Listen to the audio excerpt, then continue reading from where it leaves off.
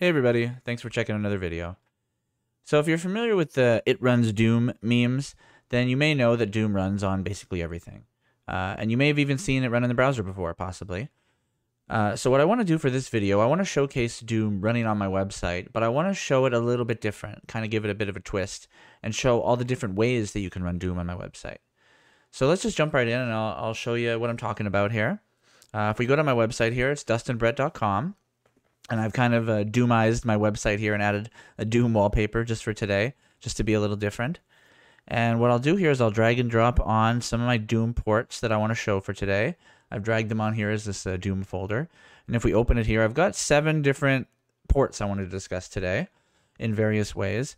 And I also wanted to discuss some other stuff. But yeah, let's just kind of jump right into the ports and see which ones we have here. Because my site has a bunch of different apps for doing like various emulation of various kinds, and yeah, let's check it out. So if you were just to go to my site normally, even before it was all Doomified, there was a Doom shortcut here. That's just how I've always kind of rolled, is I have a Doom shortcut. And if you open up the file location here, it's actually a JS-DOS file, which is basically just a zip file that has the DOS version of Doom. And this runs on my website using the JS-DOS/DOSBox WebAssembly port, it's called. And if we, I can't run it while I have it open there. That's one little bug with my, I wouldn't call it a bug, but it just can't be open in 2 different ways. You could probably have that limitation with your old school OSs, and I guess I have that one as well. So we can just load it here, and you can see this is the DOS one. It's kind of the one I grew up with. It's one of my favorites, actually. And what we can do is kind of just go through a little bit of a speed run of these to see if there's any differences. And there's definitely a difference in quality between the different ports. I would say the DOS one, I believe the DOS one was the original. That's from December 93. The DOS one came out. And it's the one that I set up on my friend's computer and my computer. And it's kind of the one that we used to play back when, right before Windows 95 came out, I guess, when it was like 1993, 94-ish, I suppose. I don't think I got it the second it came out, but close to it. So, okay, yeah, that's a pretty reasonable speed run of 29 seconds for the first map. And that's the DOS way to play it, so that's a cool way you can play it. So some of the other ways we can play it on my site. This is a cool one, and this is also kind of a tough demo. Hopefully it'll work out for us here. But another way you can do it is running Linux via the x86 emulator called v86. And what you can do is you can boot into a live CD. This one's called Damn Small Linux. And Damn Small Linux actually has a package manager and these package files called DSL files. And they have a prepackaged binary built of Doom that we could use. And I actually have the ability to download packages when I'm using this emulator because it uses a WebSocket proxy that's actually just free out there in the world that I happen to utilize from time to time. And it works. So you can actually go to the browser and just type in addresses and go to them. And that's what we're going to do right now for this demo because I don't have it perfectly set up. So what we do is we go to iblio.org. That's simple enough. And then we pick our Damn Small Linux. We pick the My DSL. That's like their package manager, possibly. Don't quote me on that. I just made that up. But that's how I interpreted it when I tried to use it. We can search for Doom here on their page, and they have it, doom.dsl. So we can download it here and get it kind of loaded up on in the terminal. And what we do here, we can test it. It takes a few seconds to download, and I have no idea in this browser how to monitor the downloads, but we can set up the command. It's mydsl-load, and then it's just the doom.dsl. If we click it here, it's probably going to say it's not at the end of file yet. So we have to wait for it to download. It might take a minute or something through this WebSocket proxy. And while it's doing that, one of the cool things with my site is you can do multitasking. So what we'll do is we'll go back to that folder, we'll go back a folder, and we'll go check out the next release. So the Linux one came out September 94. The next one is the Sega 32X that came out in November 94. And I also have the ability to load Sega 32X ROMs. So we can play the Sega 32X version here. Just like that. And this is the Sega, basically Sega's port of Doom. Entering level 1. Ooh. This is a little unique. Let me move this a bit so we can get the full thing, the full beauty of the Sega port here. And I can still do my speed run in reasonable time. How do I open the door on this one? Z. Okay. The controls are a little bit different in each one of them, which is reasonable because these consoles that I'm going to demo kind of had different controls, as well as the PC and Yeah, I guess the PC and the console are the only two real platforms for interacting with it. Boom, done. That was the Sega 32X one there, and I don't think it tells me how quick I finished it, but I did. It's got terrible music. Let's try this Linux one again and see if it's loaded now. Still doing its download. Okay, cool. We speedrun the entire level before it finished the download. Let's move on to the next port that I can also support, the Atari Jaguar. Never heard of that console myself until recently when I figured out how to get the emulator going. But in November 94 as well, this one came out for the Jaguar. So it came out for Sega and for Atari, which is kind of cool. I think this is about the same time that I think that the source code came out for it, but I don't know. These are official ports, so I don't think the source code would have had to have been released yet by the people that released it before this could have come to fruition, as they say. I don't know who says that. Somebody says that. The kind of people that release Doom source code might say that. Okay, this time it's S to open the door. All right, and shooting is X, it looks like.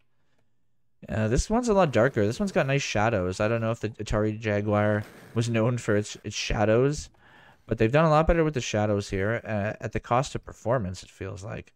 So much slower. Just brutal. Oh, was it S to open the door? I've already forgotten. Yeah. Okay, nice. I have a feeling the Linux download will be done by now because this one is slow. This one is almost unusable. Oh, hopefully I make it. That would be rough if I didn't make it. Here we go. Oh, I got shot in the back right at the end. Made it. Nice. Okay, that one's pretty fun. That was the Atari Jaguar. Another cool one. Now that we've tried that one, I want to try this Linux one again. It's going to work. I have a good feeling about it. Let's try it one more time. Yes, it downloaded. Okay, so that was like I've installed the package twitch that it did. And then we type LX Doom, and we can play Doom. And I don't think we can resize it. I've tried to resize this before, and it does not resize. But that's okay, because it's actually plays really smooth. So at least it's got that going for it. It's quite fast. There's no audio, I think, with the Actually, yeah, why isn't there any audio? I think it might just be damn small Linux doesn't have audio drivers. Linux and audio drivers are always like it's a cat and mouse game, I feel like. For me it is. But it's so much smoother. Oh, I just flew past that. That was a heck of a speed run. Was it like 20 seconds? Let's see how close I am to guessing that. 21 seconds. Oh, I was close. All right. So that's the Linux one as well. That's pretty cool. We can close that one now. Next one on our list from September 95, the next port I have is the Super Nintendo port. That's pretty cool. I had a Super Nintendo. I think I maybe had this. I don't know. I think I would have been too young for my dad to buy me this. But this is the Super Nintendo one. I'm pretty sure it's very low quality. The Super Nintendo... Oh yeah, this one's rough. It kept the music though. The music I can hear a little bit in the background. Oh, now it's Z again to open the door. Okay. Actually, the speed is reasonable. It feels like speedy. I'm also getting hurt like quickly though, so that bothers me. I have to get to the end of this thing. I think it's a lot harder, this one. Oh, they don't have the side panels. Oh, made it. Yeah, that one was a lot harder. So that was for the Super Nintendo, 26 seconds. Pretty nice. Another way to play Doom on my site. The next one here is a pretty cool one. This one's kind of going off the beat of the emulator ones. And this is instead of emulating consoles, I should say. And this one emulates Windows. This is the Wine is Not an Emulator one. And for this, I use something called Boxed Wine. And it can run Wine on my website. So it can essentially run Windows 16 and 32-bit apps. So this is running Doom 95. And you can even pick WAD files here, which are kind of like the game files, which we'll get into in a second here. That's another little piece you can do with this. But basically, there you go. You can now we're running like the Windows 95 version of Doom. That port, which is pretty much the same, pretty reasonable. I think the audio is not great on Boxed Wine. That's my memory of how Boxed Wine works. Oh, so we're getting quite a bit of choppiness here as it tries to play more audio. Oh, especially near the end. But I think we're doing pretty good for time still. Yeah, we're gonna make it. Nice. Okay, pretty cool. So that's running the Doom 1 WAD for Doom 95, 23 seconds. Now, one thing I wanted to show here is something called FreeDOOM. I'm going to drag that on here, just dragged it on. And what we're going to do is we're going to extract Doom. I have the ability to extract zip files on my website as well. So we got the Doom folder here. And now we're going to also extract the FreeDOOM folder. And this one has custom WAD files that are free to use. And I'm going to take the FreeDOOM 1 and 2 WAD files and put them over here. We're going to Control A to select all files, and we're going to add it to a new archive. And now this new archive will include those other files. Because Boxedwine, you have to open like from a zip file, so it has to already have everything in the zip, basically. So now when we load Doom 95, we will have the ability to do custom WAD files. And we can pick FreeDOOM, which is kind of cool. And now you have like a whole other experience with it where you can play FreeDOOM. And FreeDOOM is something I've never really played, but it's basically just using the Doom engine to play a completely different Doom game. Oh, and again, I'm getting really abused by the audio for it here, which is unfortunate. That's something where I would hope to figure out how to turn it off, the audio. Oh, maybe I can from here. That'd be cool if I could. Sound volume. If I just completely kill it, does that... Oh. How easy is it to go left and right? I can't even go left and right, though. Oh, here we go. Okay, so no. Oh, there's still something. Yeah, I think as long as there's any amount of audio, it's going to be laggy for this. Although... No, yeah, I'm pretty much right. That's pretty cool, though. So this is one that doesn't run on my website as smoothly, but this allows you to do custom WAD files, which is kind of cool. And I think it's actually something you can do with the DOS one as well. If we open up the DOS version of Doom that I have here, and we extract that, the JS-DOS file is also just a zip. And we take that same WAD file. Let's take this one here. I think the trick is, though, that we have to delete the Doom WAD. So I'm going to delete the Doom 1 WAD, and I'll name FreeDOOMs to Doom 1. Doom... Oh, man. Doom 1. Oh, I got Here, let me just refresh the page here because Boxedwine sometimes messes with the keyboard and it's making it harder to type. There we go. So Doom 1. Now what we do is we zip all this up, and it's the same thing, but instead of opening in Boxedwine, we open it in JS-DOS. And I think it could... Oh, yeah, there we go. So just like that, and it actually plays a lot smoother, I think. And the audio is much better. So here you can play FreeDOOM on my website using the DOS emulator. Oh, and it's just butter smooth now. Oh, man. This is just... DOS is the way to play it. I mean, that was the original. All the other source ports are, like... just not the same. And also, my screen resizing works perfectly with it as well. So, yeah, this is, like, FreeDOOM on the DOS port. And it's butter smooth, I would say. This is the way to play it. And this is just another way you can play Doom on my website. This isn't even the Doom that you'd be used to playing, but it's pretty cool. And I had one other port, going back to the emulators and the consoles.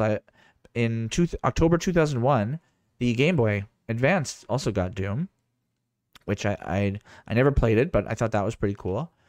And I think it's another one of those ones that's kind of lacking in hardware abilities. So I think you're going to have like a bit of a lag experience with this one.